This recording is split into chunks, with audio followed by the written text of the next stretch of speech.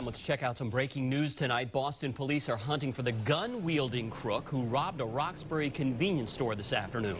The owner says his clerk was terrorized and is hoping surveillance video will bring him some justice. WBZ's Jim Smith is live on Marcella Street in Roxbury with the latest on this story. Jim. Well, Katie and Ken, there are certainly a lot of good people in this neighborhood, but all it takes is something like this to really put residents on edge. And tonight, that suspect is still on the loose.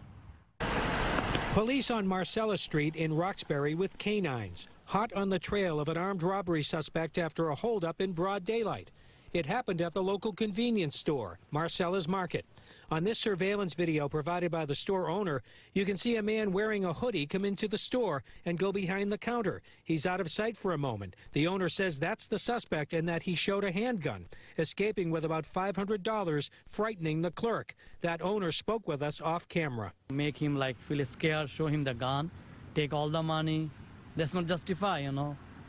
Is it America? How are you gonna do that? You know, why you do that? Already hardworking people here, trying to make living day to day, you know, and we want like more help from the law and order, you know, get more vigilance. Police detectives are working the case. They did come inside and gather evidence, but the sad truth is this store has been robbed several times over the years. At least one local man is very shaken by this bold daytime robbery. I'm actually shocked. I don't feel safe either. I'm planning on moving out soon. But it's ridiculous how they can attempt to rob this place. Well, I hope he gets caught right away, you know. No point of risking other people's life. I mean, just find a job and work. Why, you know, choose the easy way.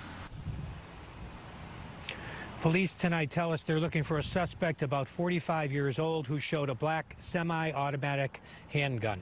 Live in Roxbury, Jim Smith, WBZ News.